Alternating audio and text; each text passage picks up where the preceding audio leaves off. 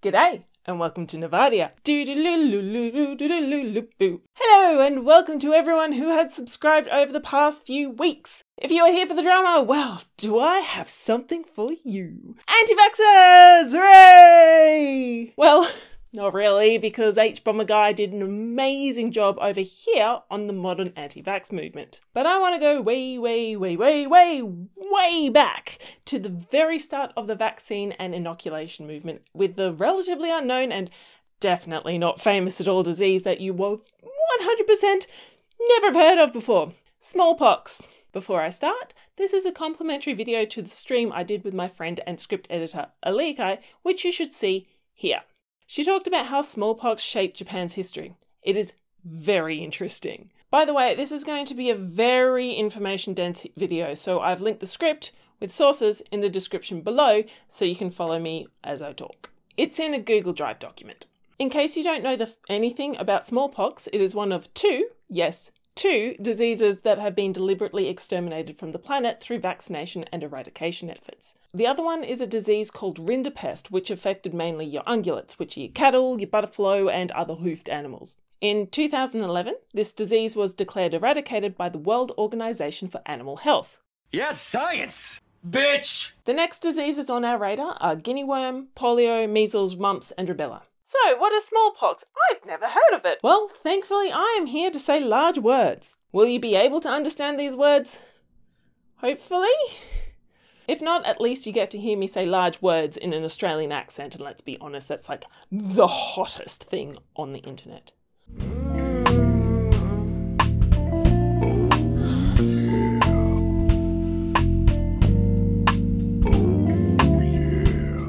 Smallpox is a disease caused by two viruses, variola major and variola minor. These are in the genus orthopoxvirus, which includes mpox and cowpox. Fun fact, chickenpox isn't in this group. It is caused by the varicella zoster virus. From now on, I'm going to be talking only about variola major, unless otherwise stated, and I'm going to be calling it VAV because, my god, that's much easier to say. I'm going to do a very quick crash course on viruses and how they work to become infectious because this is an important piece of information and I want to make sure that we are all on the same page. Viruses are basically little packets of genetic material that are found inside capsids, which are protein shells. There are two types of viruses, enveloped and non-enveloped. Enveloped means there's a lipid bilayer surrounding the virus's capsid. A lipid is a molecule, usually fat or an oil, that groups together because they're hydrophobic. A lipid bilayer has two layers of a lipid molecule, the tails being hydrophobic and pointing towards the middle of the layer, and the heads are on the surface of the bilayer because they are attracted to the water.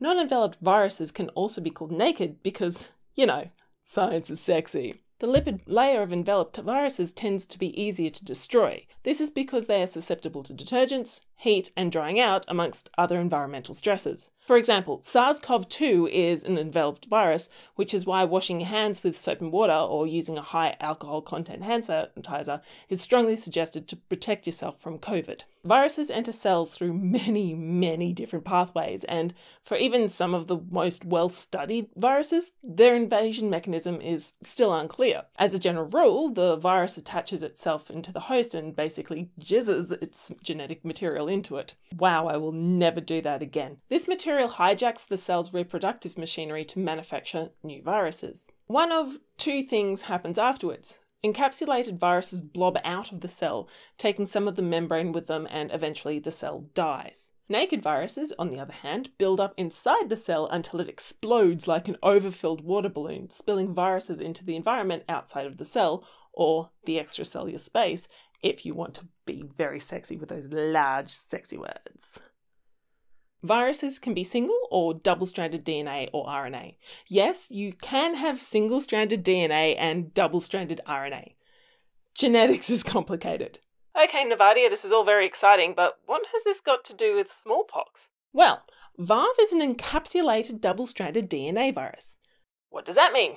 Excellent question. See, I told you that speaking large words in an Australian accent is just really sexy. Okay, I'll break that down. It is a non-naked virus that uses double-stranded DNA for its genetic material.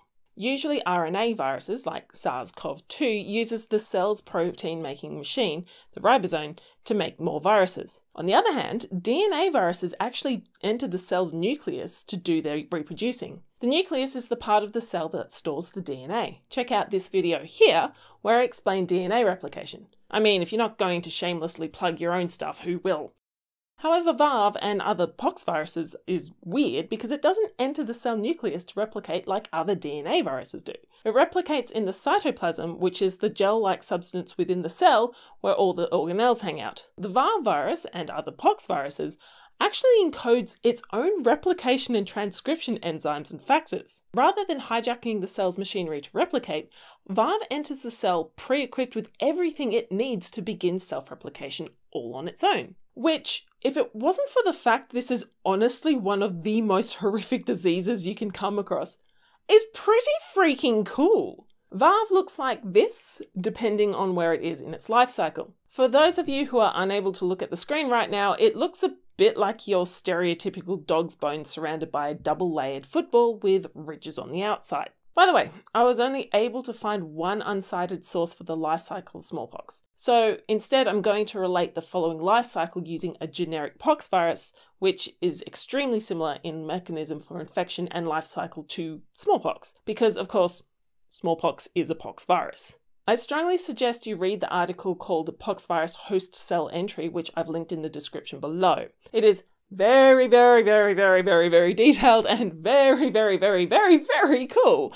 I'm just giving you the footnotes. Really, read it. It is crazy cool. This is what smallpox looks like outside of the cell. Do you see how it has two layers? Well, the weird thing about pox viruses is that they have two types of infectious particles. Mature variants, or MVs, where the pox is basically non-enveloped, and extracellular variants, or EVs, where a pox virus is enveloped. In either form, the virus moves across the host cell until it fuses with entry receptors and gets nommed up by the cell. This either happens through endocytosis, which basically means that the cell eats the virus, or it enters through the plasma membrane or the cell's skin. The really cool thing is, when intact, the MV and EV stages of the virus do not share surface epitopes, which is the part of the virus where an antibody attaches itself. That is freaking cool, except for the whole death thing.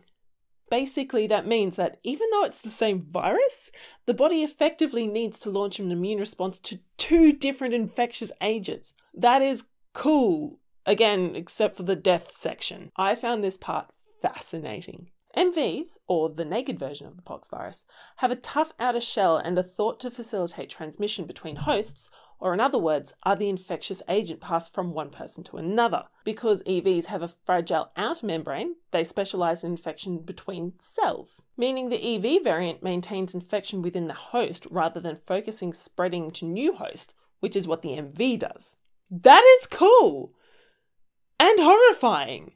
Going back to the life cycle of the virus. When the virus enters the cell, the outermost layer or layers get stripped from it. Just because I have that sexy Australian accent, I will tell you that in EV mode, in addition to other surface molecules, cowpox, and possibly small and mpox viruses too, bind to glycosaminoglycans, or gags. Moist. Here's a tissue if you need one.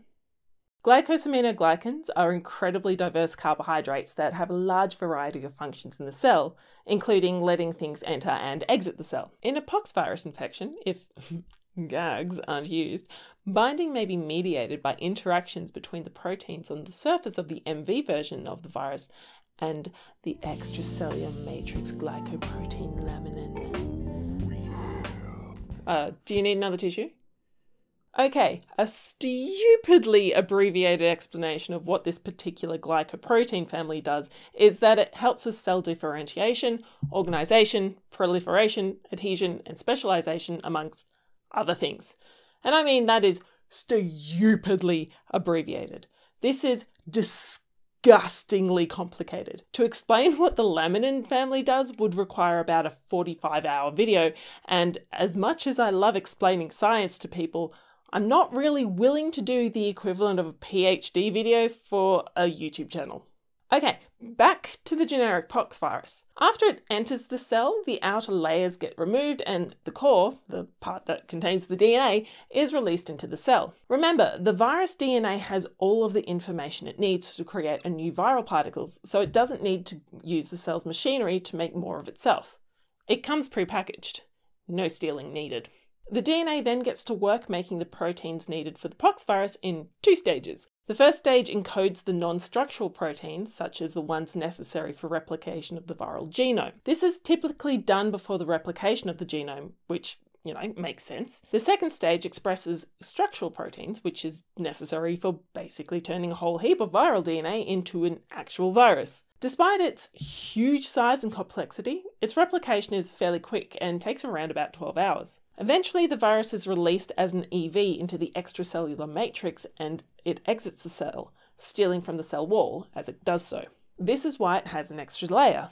The virus travels to another cell and the infection starts again. A reminder, this information is based on a generic pox virus, so it's broadly accurate to smallpox. I found a few different sources talking about how smallpox replicates within the body, and it seems like cowpox and mpox all share similar life cycles. So, where did smallpox come from? It is thought to have evolved from a camel or horse pox virus. However, some people think it may have evolved from a rodent pox virus. By the way, pox viruses appear in pretty much every animal species on the planet, even fish and dolphins, and insects. There are a lot of other viruses closely related to VAV, which means that if you are looking at its phylogenetic tree, you need to make sure you clarify the evolutionary specialization of VAV into humans. Specialization in a species means that a disease has no reservoir in other animals, meaning it won't infect animals outside of that species. For example, measles has no animal reservoir as it only infects humans. Phylogenetic reconstruction found that smallpox, camelpox, and tetanus viruses evolved more or less simultaneously from a common ancestor that existed around 3,100 years ago. They're not entirely sure where or when it evolved. In 2009, Shelkonov hypothesized that it evolved in either India or the Middle East due to genetic variability of the different Indian VAV strains. But there were large-scale epidemics of smallpox in India at recent times, which could explain the variability. Also, there's larger genetic differences between the West African subtype and other VAV strains, suggesting it could have actually evolved in West Africa. In 2012, Babkin and Babkina suggest that VAV evolved from a camelpox-like virus that was able to infect rodents and other mammals. The naked sole gerbil is the only host of the tetanus virus, and its range is isolated in Africa between the rainforests in the south and the Sahara Desert in the north. Domestic camels were imported into Africa around 3,500 and 4,500 years ago. They assumed when camels arrived in Africa, the camelpox-like ancestor virus was forced into speciations to infect 3 different animal species. This was thought to be due to the unique antibodies camels had. These new pox viruses were camelpox, tetanus, and of course our old frenemy, smallpox. Other sources I have found say that smallpox evolved around 10,000 years ago. So long story short, it evolved from around 10,000 to 2,500 years ago, but most scientists have settled on it evolving around 3,000 years ago. It is currently unknown when smallpox arrived in the human population. A 2015 article in the journal Viruses, written on the phylogeny of VAV, suggests it evolved into smallpox around 600 BCE, which is about 2,500 years ago. Despite this, there were no definitive writings about smallpox or a smallpox-like virus until the 1st to 4th century CE in India. Some sources have suggested it could have arrived in India as early as the 15th century BCE, but they are inconclusive. The first reliable description of smallpox in China dates back to the 4th century CE, with evidence suggesting it arrived there in about the 3rd century BCE. There's some suggestions of smallpox lesions on the face of the mummy of Ramses V, who died in 1157 BCE, but there's no reliable source that suggests that any smallpox epidemic was in Egypt at the time. These lesions could have been caused by other diseases or pox viruses. That's not to say it wasn't smallpox, but they're also not saying that it was smallpox. So when did smallpox arrive in the human population? To be honest, we have no bloody idea. Roughly around 3,000 years ago. Okay, Navadia, yes, this is all very interesting sciencey, but what about the disease? I want to know the gory stuff. My friends, there is a reason why I've written 4 pages worth of information before I started describing smallpox. I have a fairly strong stomach when it comes to diseases. I mean, when I was learning about cholera, I was mildly uncomfortable. I was listening to a podcast called This Podcast Will Kill You, and I had to turn it off because the symptoms they were describing were absolutely horrendous. When I tell you this is a trigger warning, I mean it. I am not exaggerating. I've put a chapter in the video you can skip to if you are squeamish about these sorts of things. And trust me, it's horrific. Smallpox is spread by aerosols and close contact with the infected person. The incubation period is pretty long, from 10 to 14 days, but usually around 12. Luckily, it's not likely to be spread by asymptomatic carriers. The first sign of illnesses are fever, headaches, muscle aches, fatigue, and generally feeling crappy. And when I say crappy, I mean crappy, as in pinned to the bed, feels like you're dying levels of crappy. This lasts around 2 to 4 days. This is where smallpox gets to be really horrendous. A red rash starts to appear, generally on the face and in the mouth. Then the sores appear within the mouth. When they break open, they spill viral particles everywhere. The rash will then spread to the rest of the body. And I mean the rest of the body. This stage lasts about 4 days and is the most infectious period. Lesions will appear in the body and the sores will fill with fluid to become quite firm to the touch, with a characteristic dimple in the centre of the lesion. These lesions appear everywhere and often touch one another. This is important for later. Not even the palms of your hands or the soles of your feet are spared.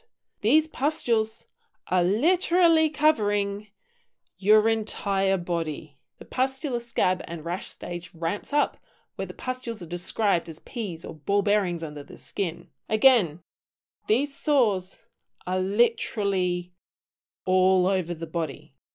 Not just on the skin, but in the mouth too. And everywhere there is a mucous membrane. Think about that just for a minute.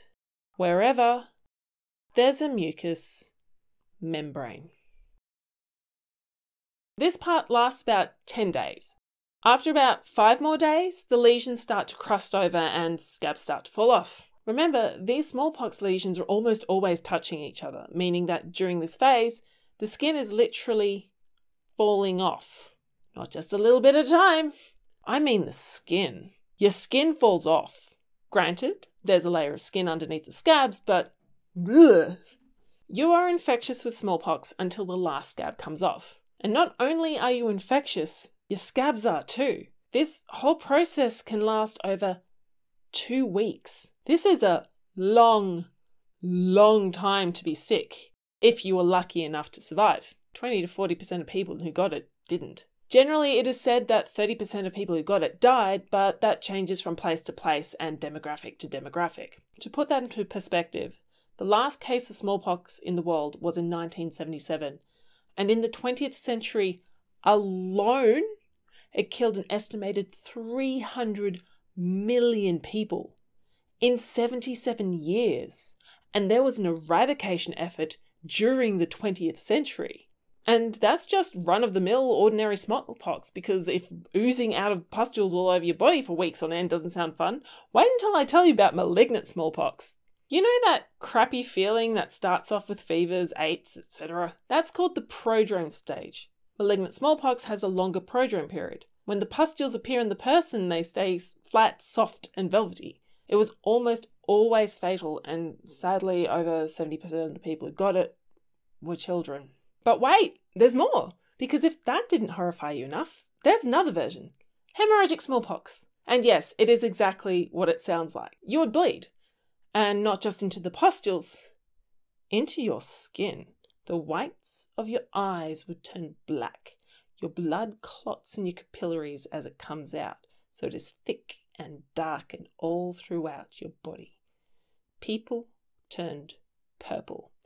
You bleed out of your mucous membranes, which are pretty much part of every orifice of your body.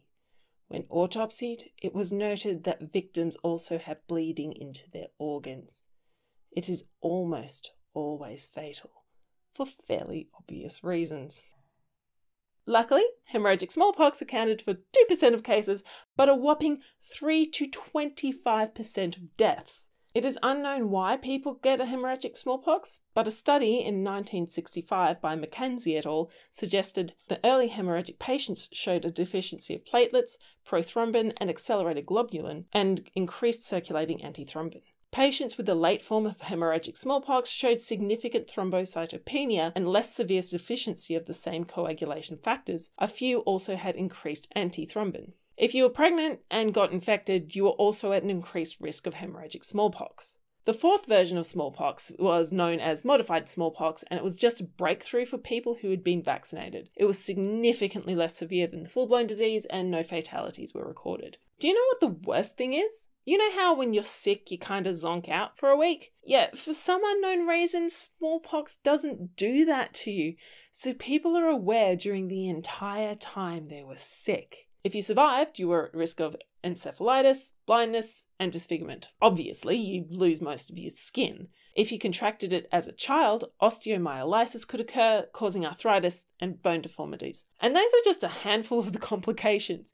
It would take me forever to list them here. Oh, and remember when I said it can cause blindness? That's because pustules can occur on the eyelid, conjunctiva, and cornea. They were in your bloody eyes. There were pustules on your eyes. So yeah, that's smallpox. Aren't you glad I put this later in the video? For everyone who didn't see this part, you're welcome. What's really cool is that hundreds of years ago, people figured out that if they took pus from a smallpox lesion and stabbed it into their own skin or snorted the powdered scabs, the disease would be less intense than full-blown smallpox. This was called variolation and is obviously the precursor to immunization. The terms variolation and inoculation are interchangeable, but only when you're talking about smallpox, as variolation refers to the variola virus. So you can be inoculated against measles, but you can't be variolated against it because measles isn't smallpox. And to make things even more confusing, inoculation and vaccination are more or less interchangeable, unless you're a microbiologist, which is a tangent that I don't need to get into. The reason why variolation produced a less severe infection is because people were infecting themselves using a different route the virus used. To get full-blown smallpox, you need to inhale the virus from airborne particles that the infected person coughed out, just like SARS-CoV-2. However, if the virus enters your body through a different route, such as sniffing ground-up scabs or through the blood, the virus cannot replicate in its preferred area and the body has a better chance of fighting it off. This doesn't mean that it was completely safe. About 2% of people who were inoculated with smallpox died, but better than 30%, hey. Because colonialism is a thing, obviously the first person notable for inoculation of smallpox was the Englishwoman Lady Mary Wortley Montagu, who popularised the process in England and Europe. We'll ignore the thousands of years of history of variolation and praise her, as well as Cotton Mather, who also encouraged people to undergo variolation. Cotton Mather was born in Boston, Massachusetts, and was a Puritan clergyman. We'll ignore that he learnt about inoculation from his slave Onesimus, who he got as a gift from his congregation. Oh, and as an aside, he also wrote the book Memorable Providences, which laid the groundwork for the Salem witch trials and was instrumental in the conviction and execution of the Catholic washerwoman Goody Glover. We don't know much about Onesimus, mainly because he was a slave. We don't even know what his birth name was because Mather named him after a slave in the Bible whose name meant useful in Greek. Overall, Mather was clearly a pleasant gentleman. But why did Onesimus tell Mather about variolation? Because a slave that had recovered from smallpox was worth more than the one that had never had it. Capitalism! Yes! When Mather asked him whether he had smallpox or not, Onesimus replied yes and no. He explained the procedure, showing the scar on his arm. Mather used this information to spread variolation amongst American people and was broadly successful, with some hiccups, one coming in the form of a grenade through a window. On the upside, Onesimus was able to purchase his freedom in 1716, so it wasn't all bad. No, actually it was fucking terrible.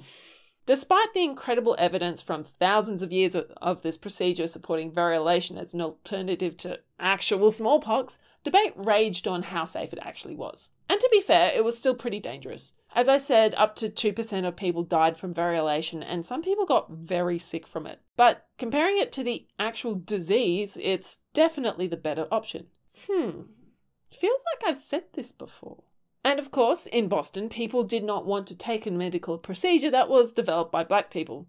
Racism! Gotta love it! I think we need to appreciate that. Despite his situation, Onesimus saved the lives of many people by explaining inoculation against smallpox to a guy who owned slaves and contributed to multiple deaths by accusing innocent people of witchcraft and promoted the violent spread of Puritan Christianity in America. Let's fast forward to 1768 to some English bloke called Dr. John Fuster. He discovered that some people in the town he worked at did not respond to variolation by producing the typical pustules and illness associated with it. These people told Fuster that they had recovered from cowpox earlier that year. Fuster took note, but didn't quite understand the significance of this chain of events. Cowpox is in the same family as smallpox, yet it produces a much less severe disease in humans. Dr. Fuster went to a medical community meeting at an inn called the Ship and told his colleagues about the cow and smallpox connection. A young whippersnapper called Edward Jenner was there. Over the next few decades, Jenner was obsessed with the idea that cowpox could convey immunity to smallpox,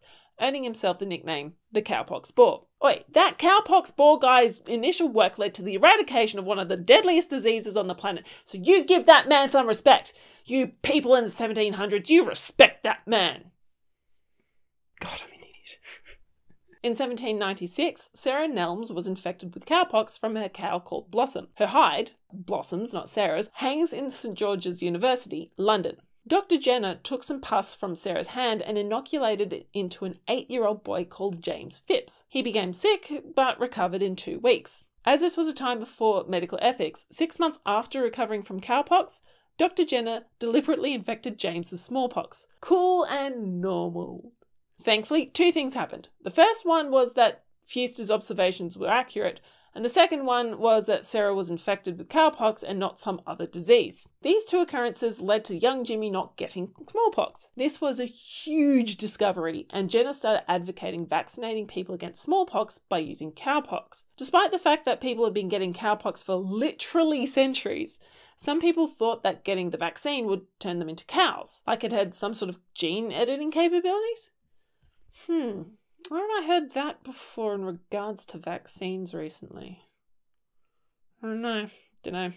However, by 1801, extensive testing showed that it was safe and effectively protected against smallpox. In honour of the virus that conferred immunity to smallpox, Dr. Jenner named the process vaccination and the drugs vaccines, as vaca is the Latin word for cow. Dr. Edward Jenner's story is quite interesting and very sad. While I joked earlier that he was a bit dodgy medical ethics-wise, it was actually fairly standard procedure at the time to experiment on random people, mainly prisoners and orphans. James Phipps was the son of a poor man. Despite the potential financial boon this discovery would deliver, he never tried to monetize it and often would be embarrassed by the fact he didn't have enough cowpox samples to send to medical acquaintances. His personal and professional life suffered and was the target of both international recognition and severe hate. Where have I heard that before? Anyway, he received £10,000 from the government in 1802 and another £20,000 a year later, equating to at least £2.5 million in today's money. He eventually retired and vaccinated the poor for free. So he was actually a pretty good bloke. He sired 3 or maybe 4 children. I have conflicting reports. 2 of his children died of tuberculosis in 1810, and in 1812 a 3rd child died, and then his wife in 1815. That poor man. He eventually died of a massive stroke in January in 1823, 200 years ago this year. Rest in power, mate. Rest in power. Because Australian history is almost exclusively ignored by, well, the world, including Australians, I'll give a little bit of history of smallpox in the non-existent country. There was a smallpox outbreak in Sydney in 1789, and there's still some debate as to how it got there. While the European colonisers are somewhat immune, Indigenous Australians were not. Smallpox ravished the Indigenous Australians, just as it had the First Nations people of the Americas, which is a history all unto itself. Needless to say that any population that hadn't been exposed to this deadly virus before is going to lose a quarter to a third of its population, at least, or in the case of the Indigenous Australians, much more. In April of 1789, David Collins, the judge advocate of the colony, wrote this heart-wrenching story. At that time, a native was living with us, and on taking him down to the harbour to look for his former companions, those who witnessed his expression and agony can never forget either. He looked anxiously around him in the different coves we visited. Not a vestige on the sand was to be found of human foot. Not a living person was anywhere to be met with. It seemed as if, flying from the contagion, they had left the dead to bury the dead. He lifted up his hands and eyes in silent agony for some time. At last he exclaimed, all dead, and then hung his head in mournful silence. 70 to 90% of Indigenous Australians who got smallpox were killed by the disease. It is unknown how it was spread to the tribes, and considering the devastation it wreaked amongst the people, anyone who might have known probably never would have spoken up. Unlike in America, people were not systematically ordered by their extremely high superiors to deliberately infect them with smallpox, so yay Australia? But what? Extremely high superiors? What do you mean by that? Well, there's some evidence to suggest that smallpox was deliberately spread to the tribes as an act of biowarfare, but it wasn't sanctioned by England. So, not yay Australia? Either way, smallpox was introduced to the Indigenous people with devastating effects. People were happy to blame the French for bringing smallpox to the First Nations tribes. As an explorer, Comte de la Pérouse had anchored his ships in Botany Bay 6 weeks after the British had arrived. The big problem with this theory is that if the French had brought smallpox, the outbreak would have started early in 1788, not over a year later. Other people suggested that Macassar fishermen brought the disease through the Northern Territory and it travelled down through trade routes. However, that theory has another hole in it. People can't walk while infected with smallpox, and it doesn't spread asymptomatically. Darwin, where they probably traded with the Macassar fishermen, is roughly 4,000 kilometres away from Sydney, and a high density of people is required to maintain an endemic infection, which, if you know anything about pre-colonial Australia, that did not exist. Not to mention that Macassar fishermen were based in Sulawesi, aka Indonesia, so they would have had to cross the ocean while infected with smallpox. Not likely. A more plausible explanation was that on the First Fleet, the surgeon John White brought some smallpox samples to variolate children that were born in the colony, and it escaped, or that it was used without official orders as biowarfare, which is also extremely likely. Other people suggested that it came through in the Second Fleet, as there were some people who were infected with smallpox on the boat HMS Sirius. Fast forward about 200 years. Effective vaccination drives all over the world ensured that smallpox became rarer and rarer. In 1977, the last person to naturally become infected with smallpox was Ali Mao Marlin, a WHO healthcare worker who worked in vaccination drives against smallpox. Ironically, he refused the vaccination due to the fact it looked painful. I bet he regretted that decision. Luckily, he was infected with variola minor, the less lethal form of the disease, and survived. He was ordered to stay home because he could have caused an outbreak of the disease, and since he wasn't some libertarian don't tread on me dickhead, he did, and an outbreak was avoided. The hospital he worked at was shut down, and anyone who interacted him while he was pre- and post-symptomatic was vaccinated, a procedure called ring fencing. Over the following 14 days, all residents occupying the houses surrounding Ali's home were also vaccinated, which was estimated to be a whopping 50,000 people. 3 years after his infection, Somalia, and therefore the world, was declared smallpox-free in 1980. 184 years after Dr. Edward Jenner, the cowpox Boer, started his campaign to rid the planet of this awful disease. Ali Mao Marlin continued his work as a WHO vaccinator through Africa, against polio and later measles, after his little sister tragically died from it. In 2013, at the age of 59, he sadly passed away from complications due to malaria during a polio vaccination campaign. What an amazing man. He literally worked in war zones in the poorest and most dangerous places on the planet to ensure everyone got the healthcare they deserved. Remember his name. He and people like him are absolutely the unsung heroes of international health, as outbreaks of diseases in poorer countries can reverberate throughout the entire planet. For example, cholera was introduced into Haiti through aid workers after the earthquake in 2010. Diseases don't recognise borders. Preventing outbreaks in the poorest countries in the world will stop outbreaks in the richest countries in the world. Healthcare equity benefits everyone. You might have noticed that I mentioned that Ali was the last person to be naturally infected with smallpox. The last person who was infected with smallpox came a few years later in 1978, where a nurse called Janet Parker fell ill in Birmingham, England, of all places. She was initially diagnosed with chickenpox, but Parker's mother was not so sure. After a few days of no improvement, she was transferred to Catherine de Barnes Isolation Hospital in Solihull on the 20th of August that year. The first person to see Janet Parker was Professor Deborah Simmons. She realised immediately that Parker's rash was not chickenpox, but instead smallpox. This was bizarre. How did smallpox get there when the last infection in the UK was 5 years earlier? It turned out that the virus had escaped through the vents at the smallpox laboratory at Birmingham Medical School, which was headed by Professor Henry Bedson. Ms. Parker continued to get worse. She was left blind in both eyes, and the doctors believed that she'd gone into renal failure. Eventually, she developed pneumonia and stopped responding to people verbally. Her father died of a suspected cardiac arrest, possibly caused by his daughter's illness, but no autopsy was conducted due to smallpox risks. 1 day later, the outbreak claimed its first, technically second victim.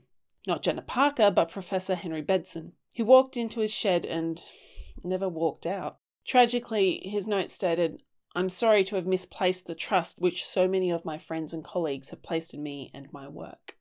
It then claimed its second, technically third victim. Janet Parker died on the 11th of September, 1977. She was the last person not only to be infected with smallpox, but to have died of this horrendous disease. Clearly, it didn't go without a fight. So, where are we now? Obviously, we don't need to be worried about smallpox anymore, eh? It's gone, right? Right, Nafadia? Right? Please say yes. Kinda? There are some samples being held in 2 labs, one in Russia and one in the US. And every year, there is a conference to figure out what we should do with these samples. There are pros and cons to keeping them. For example, having these samples allows for more research just in case someone decides to reverse engineer the virus and do a bioterrorism. Scientists still don't know everything they need to know about this disease. On the other hand, it's fucking smallpox. For some reason, its complete DNA sequence has been released to the public. I don't know why. I think that was a stupid idea. Another stupid idea was publishing a paper in PLOS One which explained how they reconstructed the extinct hawkspox virus from synthetic DNA. It was infectious, by the way. Why? Why do that? Why do that? In the paper, they explained that since the traditional smallpox vaccine was quite toxic, they thought using horsepox could reduce the toxicity, yet still confer immunity to VARV. But they still built an infectious pox virus from the ground up. There was literally no reason to do this. This paper, while supposedly for the good of humanity, could have given bad actors the information they need to create infectious smallpox. It just adds another layer of vulnerability into bioterrorism. Good work, guys! Wonderful idea.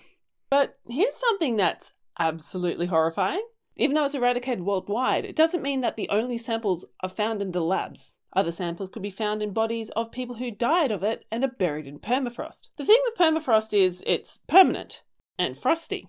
DNA, unlike RNA, is actually pretty stable. It can hang around in the environment for tens of thousands of years under ideal conditions, such as being frozen in permafrost. Unfortunately, there's this thing you might have heard of called climate change. Just in case you didn't know what climate change is, it's this phenomenon of trapping infrared radiation in the atmosphere by certain atmospheric gases, which causes the planet to get warmer. And when water gets warmer, it melts. Suddenly the permafrost is not so permanent, nor frosty, meaning that certain people who died of a certain disease might start to leak said certain disease into the environment, meaning that smallpox may not need a mad scientist to release it back into the wild. It might just need some huge faceless corporation to release insane amounts of greenhouse gases into the atmosphere, destroying the permafrost to make a line go up. Capitalism!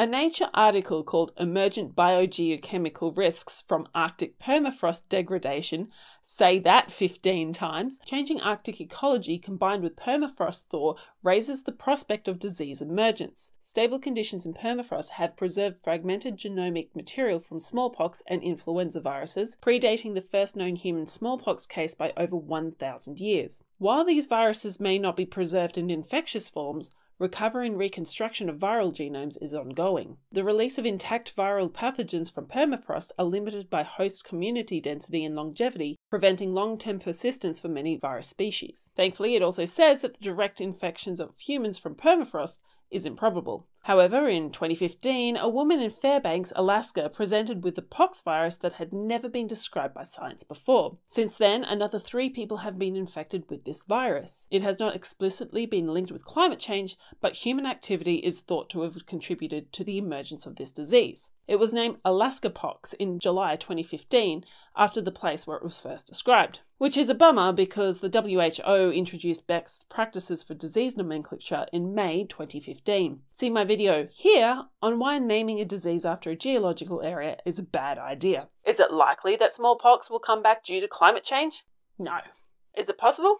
Yes, but in the same way it's possible you'll be hit by lightning on a sunny day. Despite smallpox's vanishingly low chance of recurrence, what would happen if it did come back?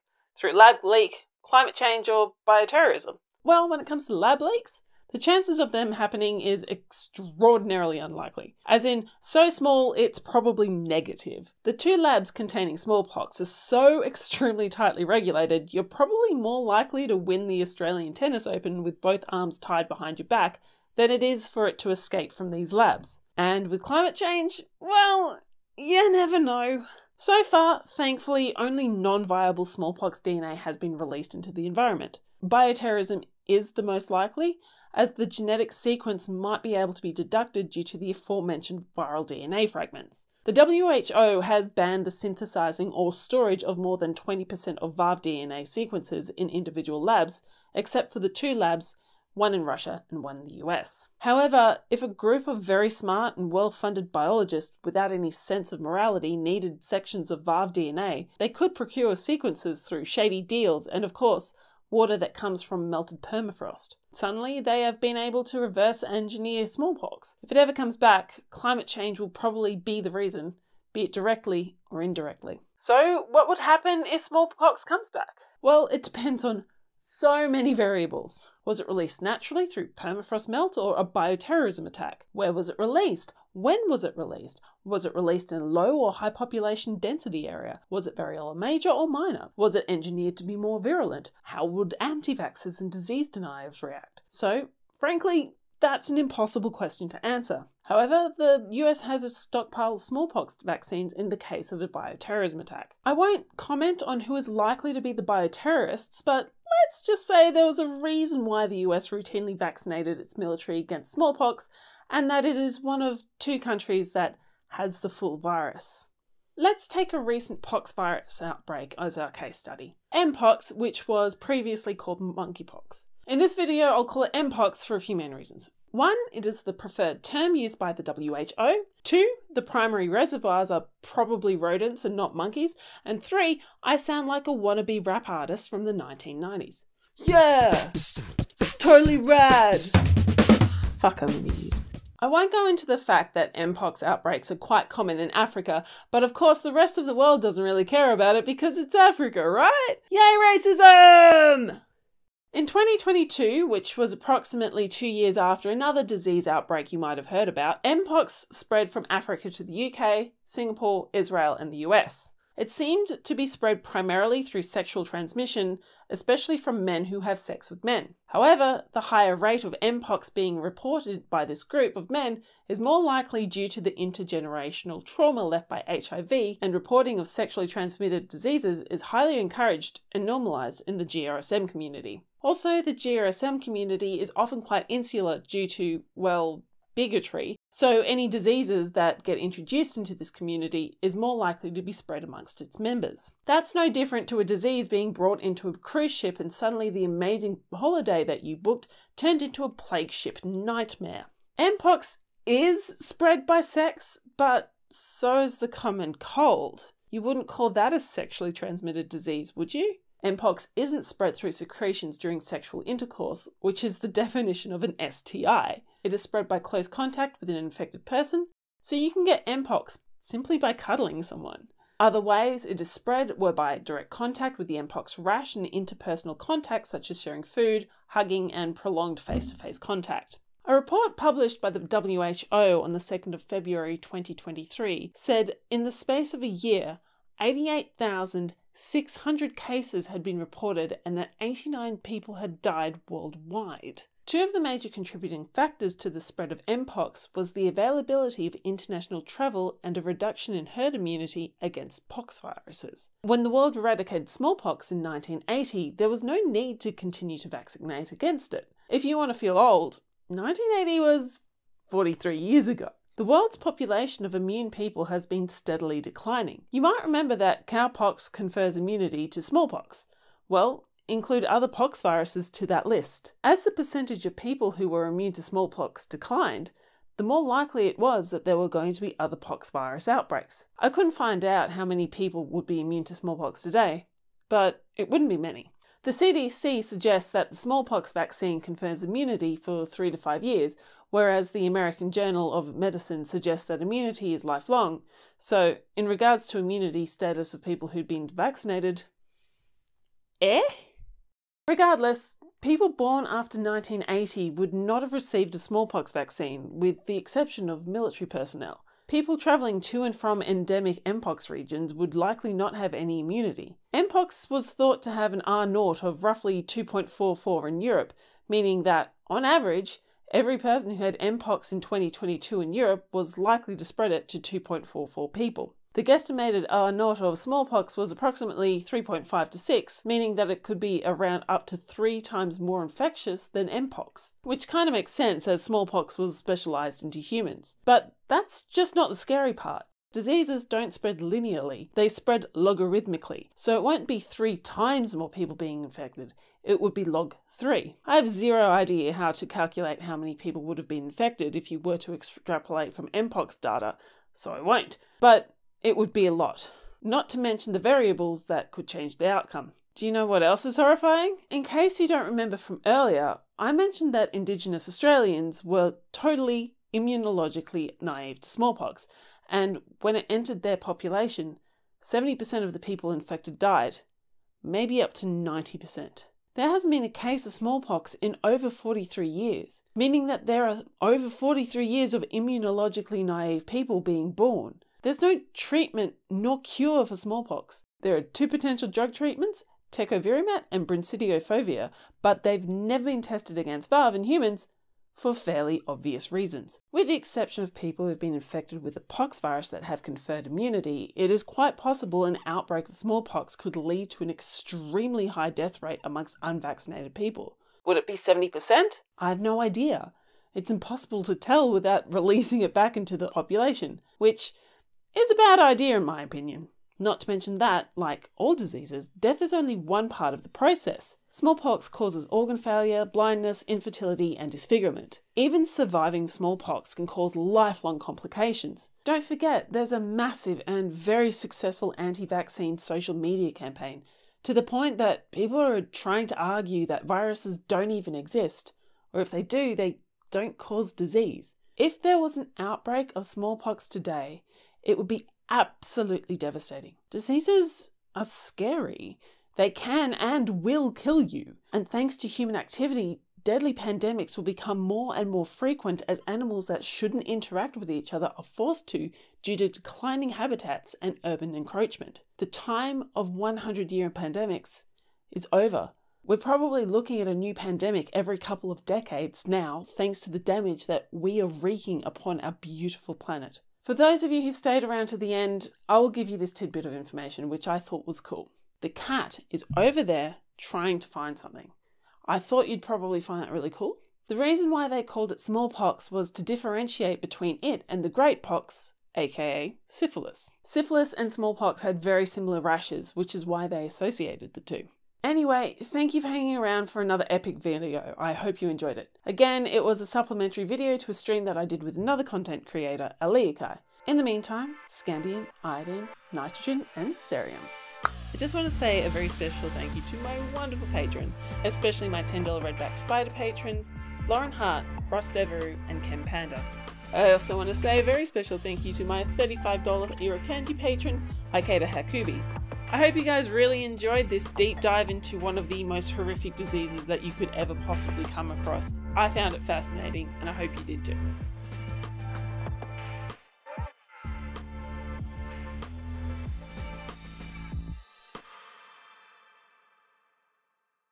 Friend and script editor Aliakai, which you should see here. Is there a cat in here? I think there is a cat in here. By the way, this is going to be a very, very information. Oh, you are in here, you little woman. Hey, look, everyone. I have a cat. I know. It's very interesting. You don't get to come in here often. Yeah, no, I look weird.